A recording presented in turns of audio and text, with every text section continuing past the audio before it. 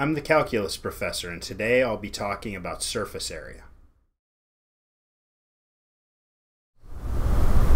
In problem number 17, we need to find the area of the surface generated when y equals 3x to the 1/3, for 0 is less than or equal to x is less than or equal to 8/3, is revolved about the y-axis. Now, a key piece of this is it's revolved about the y-axis and not about the x-axis. And if we're revolving this thing about the y-axis, then I need to deal with the function involving y, not a function involving x as we currently have. So the very first thing I'm going to have to do is I'm going to have to solve this thing for x, get it written as a function of y, and then we can start dealing with it. So that's what I'm going to do first, and let's just do it right down here. I'm going to write this, so we've got y equals 3x quantity to the 1/3. That's the same as y cubed is 3x, which is the same as x is equal to y cubed divided by 3. Okay, so now we've got our function written as a function of y. And now we need to use our surface area formula. But to use the surface area formula, I also need a derivative function. So I know that my function x is equal to y cubed over 3. And that means that x prime is equal to just y squared. And now I can go ahead and set up my surface area formula. Surface area is equal to integral from a to b. Now, I've got to be careful here as well, because this is assuming I could just plug in 0 and 8/3 and that would be wrong, because those are x values. What I need are y values. So I need to take 0 and 8/3, plug them into the original equation, and see what's going on here. Where am I actually integrating to and from?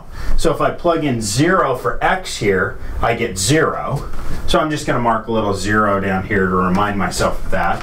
And if I plugged in an 8/3 here, I'd get 8/3 times 3 is 8, and the cube root of 8 is 2. So actually I'm integrating y between 0 and 2.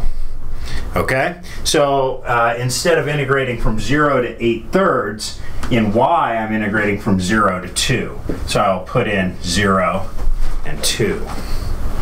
Now the rest of the formula follows as normal. I get my 2 pi. I've got my function here, which in this case is y cubed over 3, times the square root of 1 plus the derivative, which is y squared, squared dy. Okay, and you run through this one more time. So I've got my a, my b, my 2 pi, my function, my square root of 1 plus the derivative squared dy. Everything checks out, so let's keep going. So I can rewrite this. Right off the bat, I have a 2 pi and a 3 on the bottom, so I can pull out a 2 pi over 3 as a constant. Integral from 0 to 2 of y cubed times the square root of 1 plus y to the 4th dy. This is a u substitution, so I'll let u be equal to 1 plus y to the 4th, which means that du will be 4y cubed dy. I have a y cubed dy. I need a 4y cubed dy, so I'll just put in a 4 and put in a 1/4 outside. So I just multiplied by 1.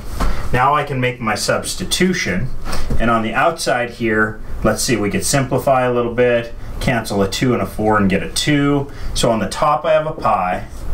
On the bottom I have a 6. So pi over 6 times integral. Now I can change my limits of integration. If y is 0, u is 1. And if y is 2, U is 17.